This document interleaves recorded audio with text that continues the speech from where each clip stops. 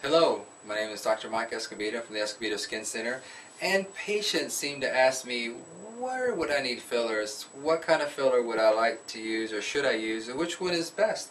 Well, my theory is that they're all good, and they're all good for their own specific use. I like to use various fillers for different locations. For her case, I'd probably use a product in this area known as Radius. I could also use a product called Sculptra. In this area, I'd like to use a product called Sculptra just because it'll fill this area up. And I can also use a product called Perlane just to kind of smooth that out.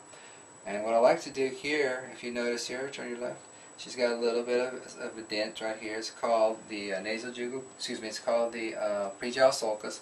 I like to put a little bit of Radius and I also put a little bit of Sculptra there so it lasts about 2 years. And looking down here in her smile line, I like to put a product called Radius as a base, and then on top of the Radius I like to put a product called Evolence, sort of like the peanut butter and jelly, where the peanut butter is actually Radius and it forms a foundation for the Evolence, so you get a very nice correction. What it does, it effaces the smile line and also fills the area. And then I like to come in here, when there's a big smile line, I like to come in here and put just a little bit of Radius in this area. As what Radius will do, it'll actually augment her cheekbone, create her youthful triangle. This is what I call it, the triangle of youth. There's these 3 points, an inverted triangle.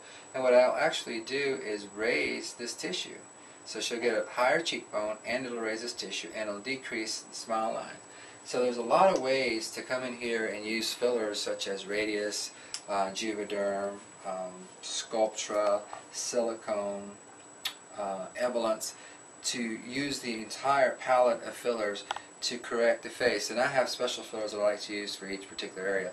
And then one of my 3 favorite fillers to use in this, what I call the tear trough, is the nasal jugal groove. I like to use Sculptra, I like to use Radius, and I also like to use a little bit of Evolence in this area, and then even sometimes I'll even use a little bit of silicone. So by doing this, you can recreate a youthful figure. Now, one thing in her, she has a little bit of a mental crease here. I put a little bit of Botox in this area, and sometimes you have to treat it a couple of times just to get the effect. But what it does, it actually reduces this crease here because this muscle is very thick and hyperactive, and it has the tendency to cause a crease in this area. So as you can see, by just using a specific type of fillers in different locations, you can get a wonderful effect.